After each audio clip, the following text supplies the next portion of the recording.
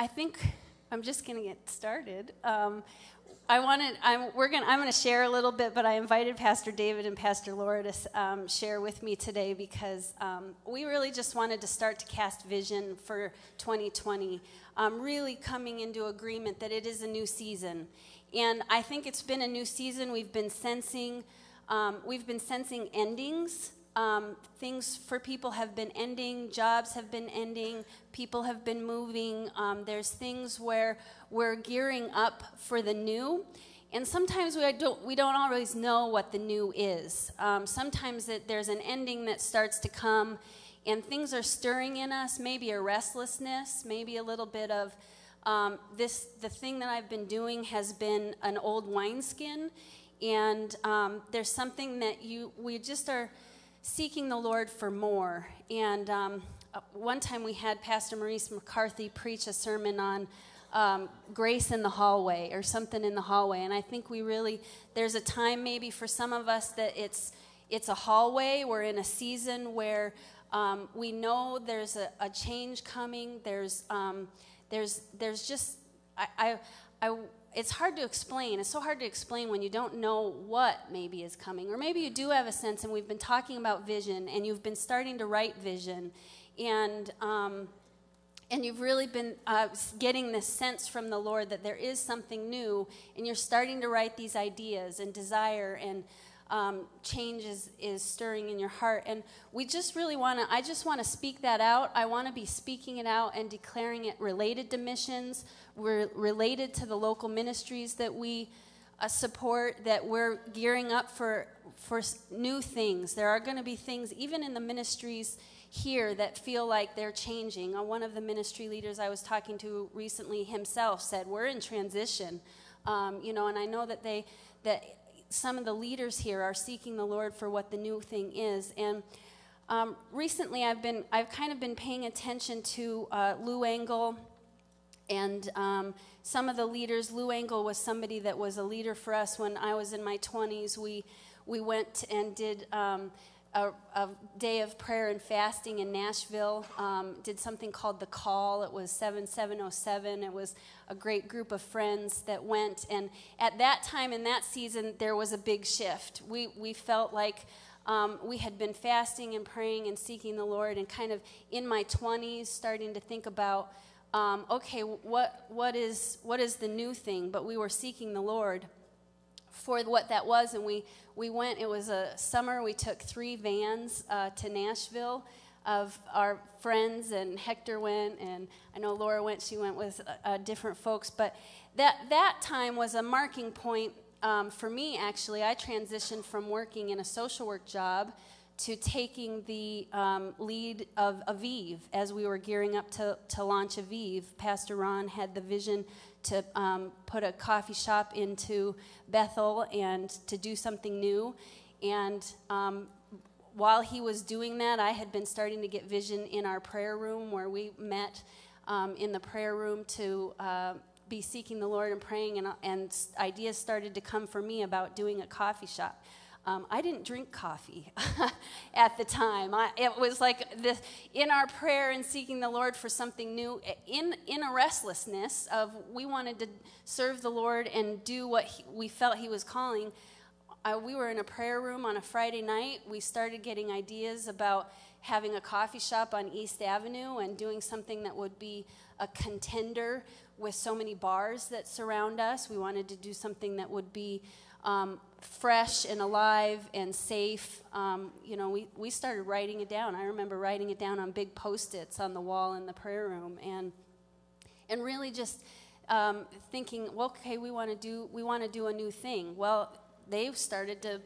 If you remember I don't know if you remember the foyer out there, but it was just blank. In fact, that's where we would have had our missions fair. We would have had tables out there. It was kind of old gray carpet and white walls, and we would have had tables out there. And new vision started to come, and we put in bright colors and fresh paint and new things, and it was starting. It was a big change.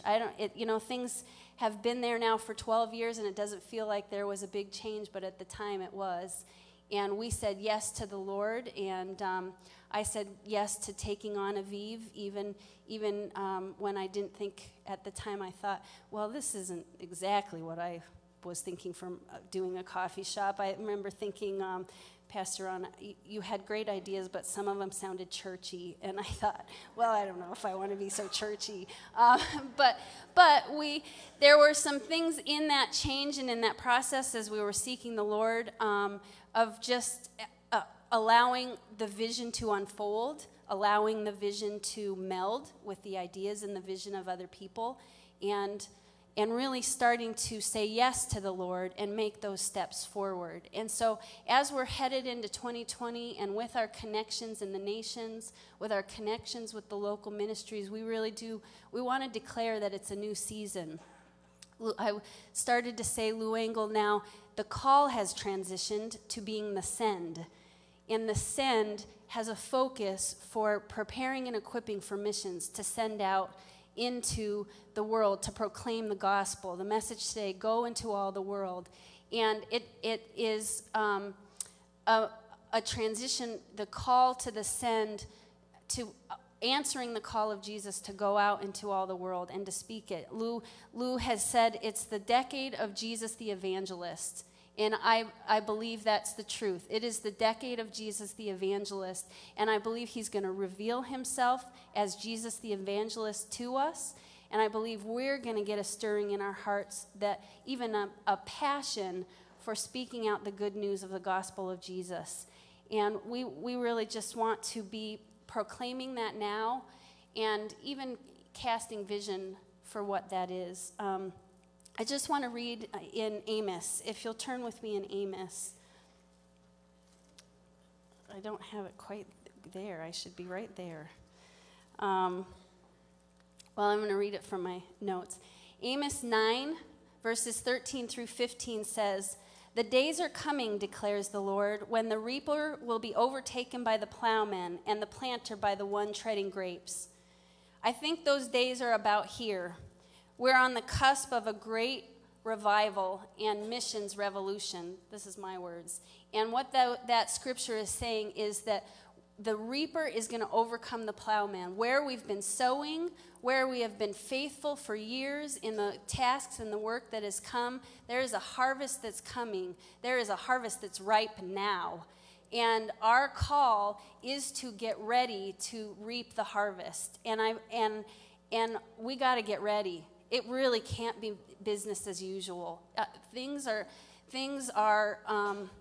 The world is hungry and seeking the Lord, and we want to get into the stream with the Lord. We want to get into the river with the Lord to do what He's doing. There are people who are being saved just in dreams. You can't. The revival that's happening in Iran right now among the people is amazing. The Middle East is ripe for the harvest. Africa is ripe. Even was reading statistics that 1 in 3 people who say that they are non-believers in America would say yes to being invited to church. I don't know if that's the same statistic that Pastor Ryan said, but 34% of non-believers think there's something more out there. 34% of people who are seeking or think there's something more would be willing to come to church if we ask. And we just need to be ready for that which the Lord is asking us to do. The Lord of the harvest, Jesus the evangelist, is inviting us in to partner with him in this new decade. So I just want to share that. I wanted to invite Pastor Laura to share, because it's twofold too. It's Jew and Gentile, and the connection of the nations is there's a fullness to it that Laura explains so much better than I could. Well, as we cast the vision for being sent ones, and we've been equipped, we continue to be equipped, but it's so that we can be sent. It's a big picture, and God is a God of process.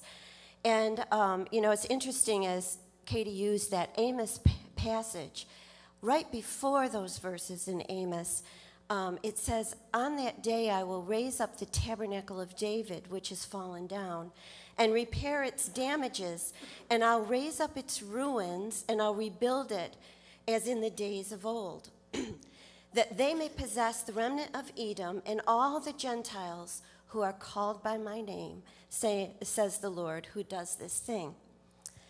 You know, in the body of Christ, we have been familiar with the Great Commission because we've heard it a lot. And again, I'm just going to refer to two specific passages in the New Testament where Jesus spoke to his disciples right before he ascended. It's very familiar. Matthew 28, go therefore and make disciples of all the nations, baptizing them in the name of the Father, the Son, and the Holy Spirit, teaching them to observe all things that I've commanded you. And lo, I'm with you always, even unto the end of the age. Also in Mark, there's another version of what his Great Commission was. And it says, go into all the world, preach the gospel to every creature. He who believes and is baptized will be saved, but he who does not will be condemned. And all these signs will follow those who believe. In my name they will cast out demons, they will speak with new tongues. They will take up serpents, and if they drink anything deadly, it will by no means hurt them, and they will lay hands on the sick, and the sick will recover. So we have like these two parts to this commission. There's the individual to individual, but in Matthew, it's about nations being reached. And so this is a big vision from God, and I think in the church we've often thought like the Great Commission kind of started with Jesus. Well, it didn't. It's obviously started with God. He's the Ancient of Days. He's the Eternal Father. It started a long time ago in his heart. Long before humans were on the earth, there was a rebellion in heaven, and things went out of order in the perfect creation that God had created when Lucifer rebelled and things went into chaos. But then God, in that time, has this plan to create humans, and this whole thing unfolds. We know the story in Genesis, how there was this place, Eden, that was a boundaried area, and east in Eden, he formed this man, put him in this garden that was east in this region of Eden, and basically the command was to be fruitful, multiply, to take dominion, and subdue the earth. So it's this mandate of God. He wants everything that has been lost to be restored. He wants that which is out of order to be brought back into order in alignment with him and his love. And so what this does is we have to see it, this call that God is giving to us. It's a big call. It's been unfolding through the ages. We've been put on the earth at this time with the unique giftings, the unique identities of each one of us. And as we come to Jesus and open our hearts to him, we become a new creation in Christ, and we are gifted to enter in and become one of God's ambassadors to bring about this restoration that's been in God's heart all along. It's a big vision. But as a result of that, we have to understand it's a connected kind of thing that God's been unfolding through history. And one of the pieces to it, and I'm just interested to see what God's been doing with our whole congregation in this season, getting us ready to launch us in this new time. We've all just kind of completed, those who did the 40-day prayer time, we've completed this Draw the Circle. And I don't know about you, but every time I read this book, I'm stirred afresh with the fact that God has a unique calling on every one of our lives, but it's birthed in prayer. And it's interesting, even in the Amos passage, that the tabernacle of David, it's being raised up, that's fallen. God sees that he's got this plan, and it moves forward, and then there's resistance, and sometimes things get out of order. He comes again with a fresh move, and it moves his covenant plan forward. In order to really understand that we're sent ones, we have to understand that God has made a covenant. And he's made a covenant with all the earth. He's made a covenant even with himself to fulfill what he's promised that he'll do. But we know as it's been rolled out in history that he found people who were willing and faithful to step in. Noah was one of them. We read about how God made a covenant with Noah. But then later, not that much later, we see that there's Abraham. And Abraham was found faithful. He was a friend of God.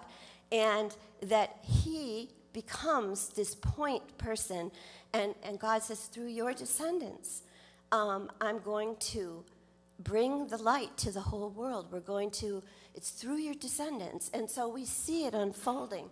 Even to Abraham, he told him that he was making him a father, not just of his family line, but of many nations. And so it's this covenant plan that's been coming through history.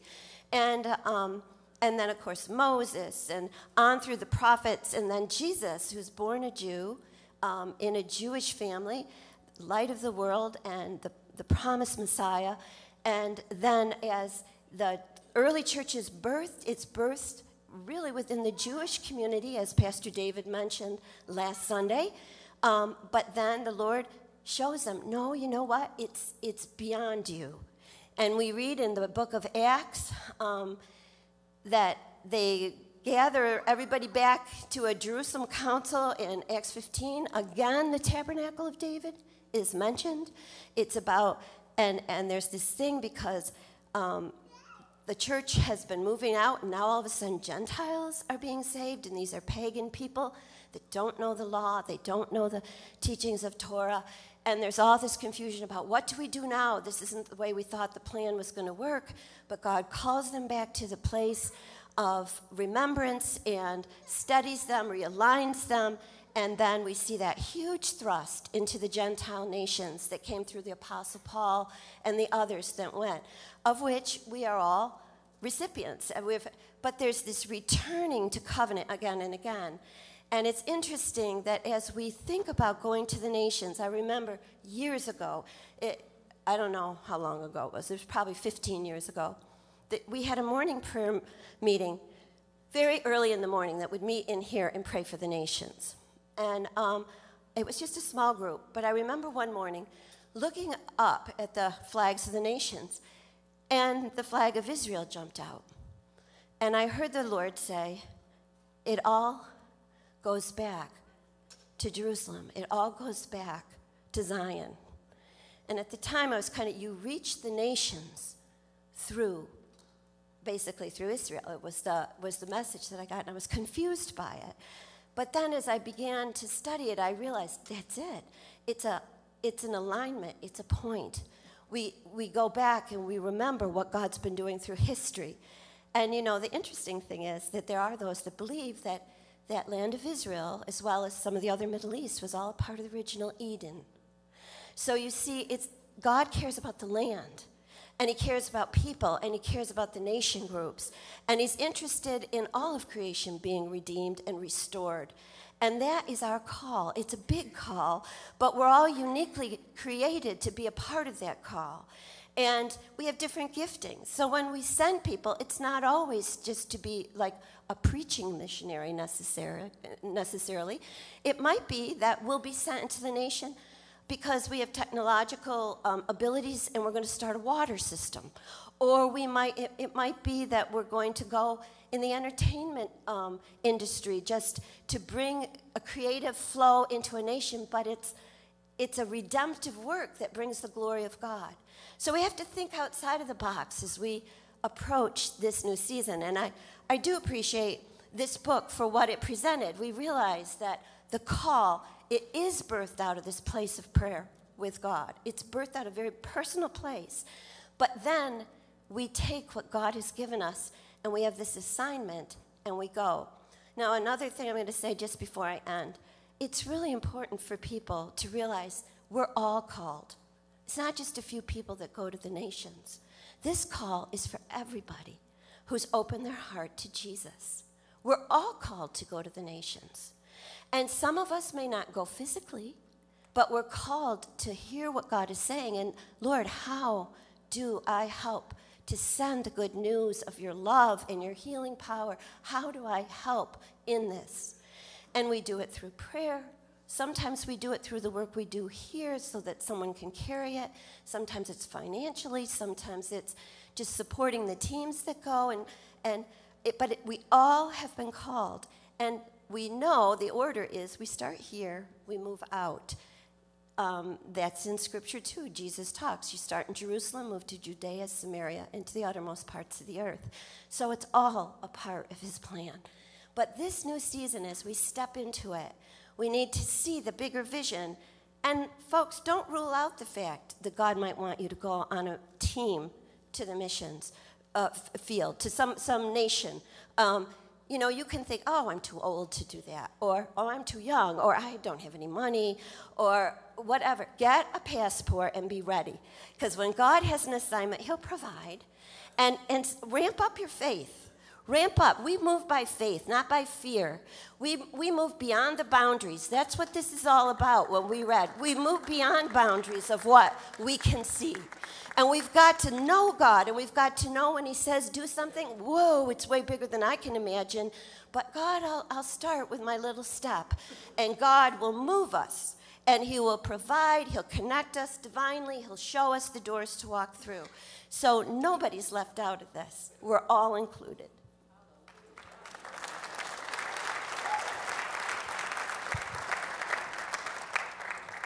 Thank you, Pastor Laura. I want to kind of wrap things up and conclude, because I want to give you time to go over to the tables, the missions tables. The different ministries and missionaries have literature out there. There are things that are actually being sold that are going to support the ministries and missionaries that we support. So I want to give you an opportunity to do that. But I want to just encourage. I want to declare some things, because I think sometimes when we hear things often, our senses can become a little bit dull to those things that we hear often. Like, we've been teaching around here that every member is a minister. We know this because we talk about this all the time. Corinthians talks about, you know, there are many parts, there are many members to those parts, but it's one body, and we teach those things. But I want you to understand the season that you're in. It's a very unique season. While God has always used the individual to minister to friends and family, I mean, your most effective and productive sphere of influence are the people that you're directly connected with. You know this because you've seen the fruit of that. You pray for family members and they get saved. You pray for friends and they get healed. So there's always been that personal ministry.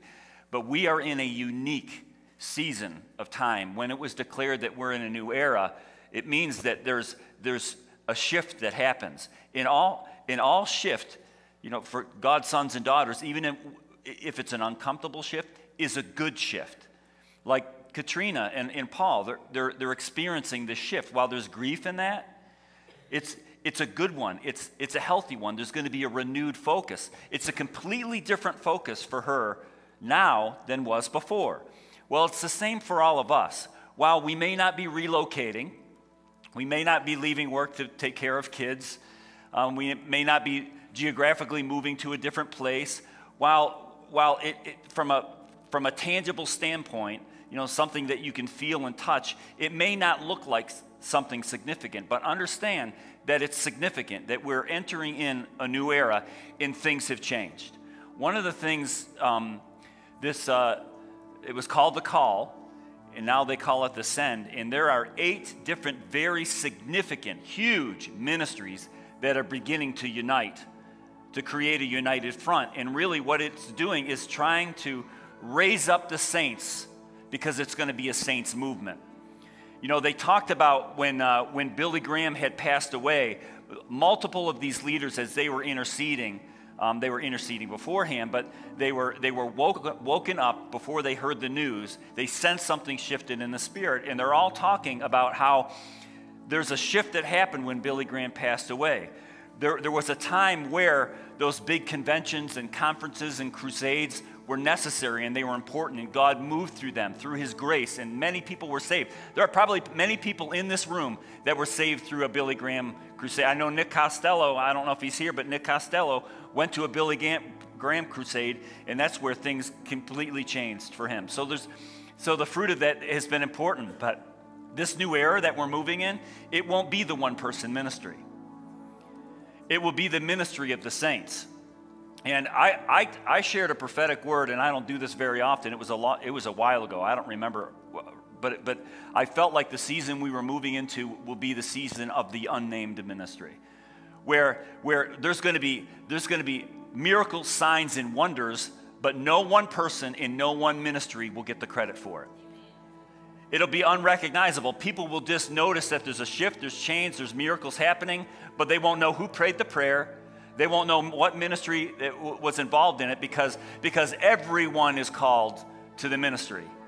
So I'm declaring that over you, that I believe something has shifted for all of us. You're all part of this house. You're all part of Bethel Christian Fellowship. Something has shifted whether you feel it or think it or not. And if you don't begin to pray about it, I was thinking about this when we were worshiping. We were talking about, Lord, raise up that fire in me. I thought, you know what the kindling for that fire is? Prayer. The kindling is prayer, and as you begin to pray and God gives you vision, you write down that vision, you begin to walk that out in obedience, and that's what raises that fire in you. The fire has to have a kindling. A fire just doesn't start. It needs oxygen, it needs kindling, and it needs dry kindling. And I believe prayer produces that dry kindling. This new season that we're moving into, we can't move into it the way that we've moved into seasons before. You know, thank God for His grace. We don't have to get it right perfectly all the time. We don't have to spend 3 hours in the morning for prayer. You know, God, just because of His grace and His love for us, just does stuff. But this new season we're moving into, it's a season of intentionality. It's not going to be a season where we could be presumptuous. It's a new thing.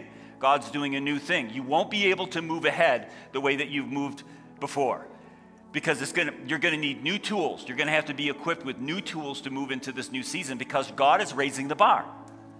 Because we are in the age of the Gentiles, when the Gentiles are going to be coming into there's this merging that's going to be happening all over the world and in the church, and it's the creation of that one new man. And that doesn't happen until every member of the body is activated into their ministry. You need to be praying, what does that mean for me?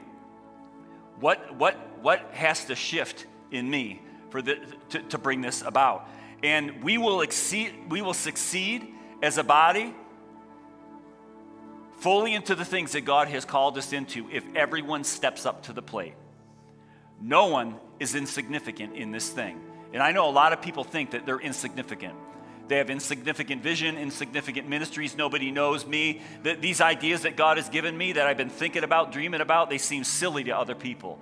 You got to put that out of your mind. If God has given you that vision and God has given you that passion, I was just talking to somebody on the phone yesterday. Some of the vision, the passion that God has given them, they probably sometimes they think it's silly, but other people think it's silly. You have to pursue that vision and that passion, as ridiculous as it seems. As a matter of fact, I would say if it's more ridiculous, it's probably God. But that is this new era that we're moving into. So I just declare this over your people. Lord, I declare this over Bethel Christian Fellowship. I declare vision, revelation, dreams, Lord, creative ideas. Lord, you've given everybody gifting. You've given everybody talents that you're going to use, yes, to equip this body, yes, to tool this body, but it's so much bigger than that. It's beyond these walls. It's out in the communities. It's in their workplaces. It's in the schools. It's in the social environments. Oh, Jesus, that's where you spent your time. That's where the majority of your miracles and signs and wonders were performed, when you were out in the highways and the byways. This is what I declare over your people, that wherever they go, wherever they walk, I mean, Peter's own shadow, he wasn't even conscious of it. Peter's own shadow brought healing because of you in him. Lord, I believe that people are going to be in the checkout lines, and they're going to have opportunities to pray for people. They're going to have opportunities to prophesy over people. This is the new season that we're in. And I pray, Lord, if our senses are dulled to that you would renew something in us, that you would cause our spirit to come alive, that we would realize that we are all called. We are all sent ones. That's what the Antioch church was. We are an Antioch church. We're an apostolic church. We are called to go out into the streets, into the highways, and the byways, and bring transformation to this city. And we just thank you, Father, that we get to do this, that we get to be involved in it. In Jesus' name, amen. David. Amen.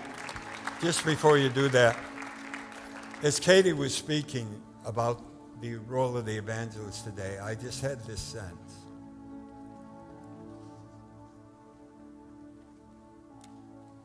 We're equipped to be an apostolic people, a prophetic people, a people who study to show ourselves approved, rightly dividing the word of truth so we can teach others. And we're called to pastor and encourage and comfort and nurture one another. This is the decade, I believe, we're moving into of the evangelist in preparation for the greatest harvest the world has ever known. We are all called to be his evangelists. And God is going to raise up his whole body as those ministers that he's talking about. Get ready, because a lot of people are going to come to Christ because of all of you. Yeah. Amen. We're going to be introducing some things at the beginning of the year that are going to give us opportunities as the body of Christ to be involved in things like that. We have some initiatives that we're gonna present, because some of you get really intimidated when you hear the word evangelism and you think about sharing your faith. We're going to be doing some equipping on how to do this from relational evangelism, and we're going to be talking about a lot of different tools that you can be equipped with so that you can be more effective in that as we move into the new year. I want to close with just a few practical things. One, Mighty Oaks Warriors Foundation we support. It's an organization that has rescued many veterans from wrecked marriages and suicide. There are around 20 suicides of veterans every day in this country. And this ministry, Mighty Oaks Warriors Foundation, is a ministry that's on the front lines doing battle against this. And every veteran that has been through their program, there's never been one suicide or one divorce. And there's an initiative. They don't have a table, but I talked to Chad yesterday. They're going before Congress on December 11th, and they're asking us to pray, but not just pray. See that website at the bottom, mightyoakswarriorsprograms.org/coalition/. They want you to go online. They need 10,000 signatures, and you can do this all online. 10,000 signatures. They're going before Congress, and it's a nonpartisan. Is that correct? Yeah, nonpartisan initiative. They're petitioning the government to allow government funding for faith-based initiatives to help veterans. They are the most successful program out there. Everyone knows it. The military knows it. The military is actually sending active military men, directly to Mighty Oaks right now, because they're one of the very few programs that actually work, that's helping their veterans with their PTSD. They know this, so they have congressmen that are going with them, but they need 10,000 signatures. I'm asking for your help. You can read about the specifics of the initiative, but it's a bill they want passed to allow faith-based initiatives to get funding from the federal government. Really, they're not even that concerned about the funding. They just want permission, for these public organizations to be able to send men and women to Mighty Oaks Warriors Foundation. So if you can do that for me, take a picture of it. It takes very little effort. I've been on the website. You go on the website and you just fill in the blanks, and it's very, very short. And he needs your help, and most of all, he needs your prayers. These faith promise cards. How many? Do you see these? These are kind of fancy and nice, aren't they? Nice. We did this many, many years ago. I can't remember when we did this, but I feel like we're moving into the season where we really need to step out in faith. So we've been on this prayer journey. We don't want you to fill this card out without spending some time in prayer, because I'm praying that the Holy Spirit motivates this and directs you to begin to commit to what you're going to give in missions, because we all have big vision for the missions program here. We only support 4 international ministries and a lot of local ministries. We want to double and triple that within the next couple years. That won't happen without givers. It won't happen. We can't expand. We can't commit to other ministries and missions if we can't commit to them financially. So yes, most importantly, prayer, but be praying about the amount that you would like to give towards missions. And I really want to challenge you. I mean, I appreciate the faithfulness of this congregation. We could never do what we do now if it wasn't for your faithfulness. But God is expecting more out of all of us. And there are ministries that I know God has wanted us to partner with that we have not been able to because the finances don't come in. We've been having some struggle supporting what we do, the missionaries and ministries that we support now, but we take a step of faith. We've committed to this.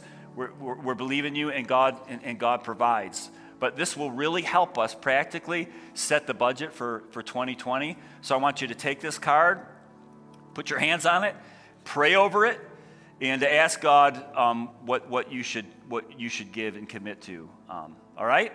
So there's that. And then lastly, go over to the tables. There's a lot of people that spend a lot of time to put this together. There's some the local ministries here. Go over to the tables. There's things that you can sign up for and things that you can purchase. And thank you all for just who you are and all that God has in store for you. I'm excited to where 2020 is going. And so thank you all. And be blessed. Anything else? Any last comments? No? You good? All right. Lord, we thank you. Father, that we get to give, that we get to be connected. You know, some of us have prayed, Lord, I want to influence so many people. I want you to give me an opportunity to touch many lives. That's the beauty of supporting ministries and missionaries, that we don't have to go. We don't have to connect with all the hundreds and thousands of people that these ministries and missionaries touch, but we can support them in prayer, and that goes on our account. So, Lord, I thank you, Father, that we get to do that we get to give, and that we get to partner with ministries and missionaries that are doing incredible things locally and around the world. I just pray blessings over everyone in this room in Jesus' precious name. Amen. God bless you and enjoy the rest of your Sunday. Get over to the tables.